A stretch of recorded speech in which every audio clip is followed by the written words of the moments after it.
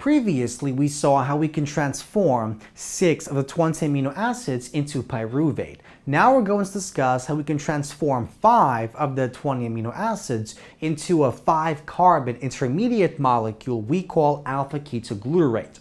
Now remember that alpha-ketoglutarate is actually intermediate of the citric acid cycle.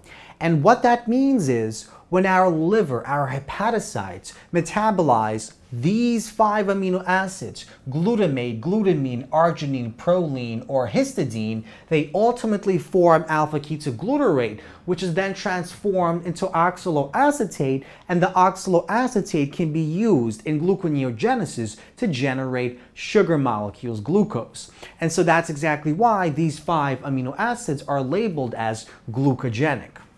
So the strategy here is as follows. So if we begin with glutamate, glutamate can simply be metabolized directly into alpha-ketoglutarate. But if we have either one of these 4 amino acids shown here, they must first be metabolized into glutamate, and then glutamate is in turn metabolized into alpha-ketoglutarate. So this is the strategy that our cells employ. So let's take a look at how glutamate can be transformed into alpha-ketoglutarate. So what's the difference between glutamate and alpha-ketoglutarate? Well, on the glutamate, we have this alpha amino group, but on the alpha-ketoglutarate, we don't. Instead, the carbon is oxidized, and we have this carbon-oxygen double bond between this carbon and this oxygen. So ultimately, in this step, we basically want to remove this alpha amino group along with the H ion. So we ultimately want to remove an ammonium. So we want to undergo a deamination step in which we remove this ammonium and we want to oxidize this carbon. And that's exactly what happens in this step. So this step is catalyzed by glutamate dehydrogenase. It uses the oxidation reduction power of NAD+ to basically eliminate this group, and then we attach an oxygen to form the carbon-oxygen double bond. So this is our alpha-ketoglutarate. Now, what about these other reactions here? So let's take a look at the transformation of glutamine into glutamate. So what's the difference between glutamine and glutamate? Well, the only difference lies in this group here. So glutamate looks like this, but glutamine has this amino group attached onto this carbon instead of an oxygen. And so ultimately, we basically want to once again eliminate this amino group. So we want to eliminate ammonium and we want to attach an oxygen. And so this is catalyzed by glutaminase, which uses water to basically remove this ammonium. And we form this oxygen as shown in this molecule. So we form our glutamate. So in metabolizing glutamine to alpha-ketoglutarate, we have to first form glutamate, and then the glutamate is transformed into alpha-ketoglutarate by the activity of this enzyme. Now, let's move on to 5, histidine. So histidine has a slightly more complex process in transforming it into glutamate. So let's see what this process is. So this is what histidine looks like. So we have this 5-membered ring. And by the activity of the enzyme histidine ammonia lyase, we essentially catalyze a simple elimination reaction in which this amino group acts as the leaving group. We have a pi bond that is formed between this carbon and this carbon, which basically acts to kick off this group here, and we form this intermediate molecule, uracanate. So we form a double bond between this carbon and this carbon, eliminating this ammonium. Now, in the next step, we have a simple hydration step. We have a water molecule that basically attacks this carbon here, so we form a double bond between this carbon and the oxygen that is attached.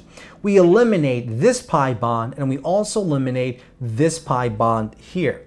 So we form this intermediate molecule. The third step is basically a hydrolysis step. So we have hydroxide, which basically acts as a nucleophile. It attacks this carbon breaks this sigma bond here, and we attach another oxygen onto this carbon here. And this nitrogen basically gains an H ion. So this is the molecule that we form in the third step. Now, in the final step, we have THF. So THF is tetrahydrofolate, and this is the molecule inside our body that is responsible for acting as a carrier for activated one-carbon molecules. And we'll talk about those in a later lecture. But basically, the tetrahydrofolate acts to basically take off this entire group. So the carbon along with this nitrogen. So this nitrogen gains 2 more H ions. We basically form our glutamate, and this THF, the tetrahydrofolate, abstracts this, forming this molecule here. So once the histidine is transformed into glutamate, then we simply undergo this step that is catalyzed by glutamate dehydrogenase to form the alpha-ketoglutarate. So that's 5. Now let's look at 4. So proline. How do we transform proline into glutamate? Well, this is the reaction process here. So we begin with an enzyme, proline oxidase. So proline oxidase takes proline, uses an oxygen to basically take off this H and this H, and we form a double bond between this nitrogen and this carbon. So we form this intermediate molecule here. Now the problem with this intermediate molecule is we have a double bond between this atom and this atom, and that greatly increases the energy of this molecule. It makes it very unstable. In fact, it becomes so unstable that in the presence of water, it basically spontaneously breaks. So this ring spontaneously opens up and breaks, and so the oxygen here essentially attacks this carbon, forming this carbon-oxygen double bond, and the 2 H's go onto this nitrogen here. So we form this glutamate semialdehyde. Now, the glutamate semialdehyde is actually important, as we'll see in just a moment when we'll discuss arginine, because arginine also goes through this intermediate glutamate semialdehyde. Now, in the final step, we have an oxidation reduction reaction in which we essentially remove this H, attach an oxygen to form our glutamate.